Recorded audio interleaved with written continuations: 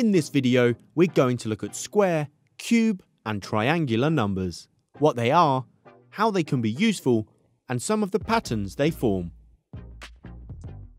A square number is the result of multiplying an integer by itself, a process known as squaring.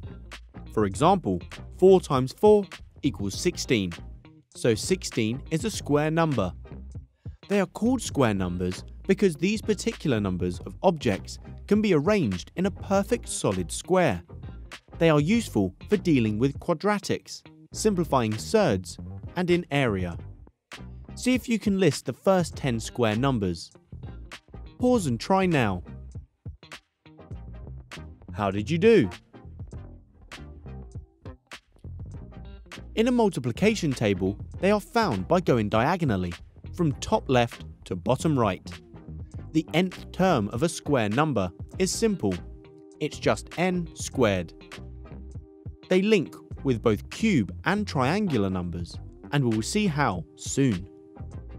Cube numbers are similar to square numbers, in that they are the product of the same integer.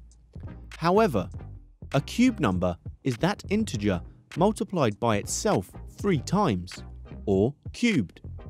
For example, 2 times 2 times 2 equals 8, so 8 is a cube number. They are called cube numbers because, like the square numbers, they can form a perfectly filled cube shape. The nth term of a cube sequence is again a simple one, n to the power of 3. In maths, they appear often in graphing and iterations, but mostly in topics like volume. Can you list the first 10 cube numbers? Be warned, this is trickier than before. Pause the video and have a go. How did you do? Our final look is at triangular numbers. A triangle number is the number of objects you can arrange in a perfectly filled equilateral triangle. Another way to look at this is each time you increase the number, you increase the previous gap by 1. 1 to 3 has a gap of 2. 3 to 6 has a gap of 3. 6 to 10 has a gap of 4, and so on. You can imagine this by stacking equilateral triangles. For example, the first triangular number is 1 with the row of triangles. The second triangular number has 2 rows, giving 3 triangles. The third number needs 3 rows, so gives 6 triangles, and so on. See if you can work out the remaining first 10 triangular numbers.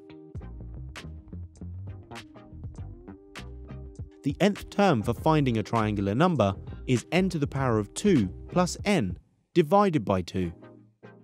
You can find this because the triangular numbers are a quadratic sequence. See this video here for more information. Now for the clever bit. If you look carefully, between the coloured triangles are white triangles, the opposite way round. If you count all these triangles, you get another sequence of numbers. 1, 4, 9, 16. Familiar? Yes, these are square numbers again. You can also see triangle and square numbers together in this pattern. If you count alternating colours exactly, you get triangular numbers. If you count the total, you guessed it, square numbers. So there you have the basics of square, cube and triangular numbers. Please like and share our videos with your friends. If you have any questions that you want help with, just comment below.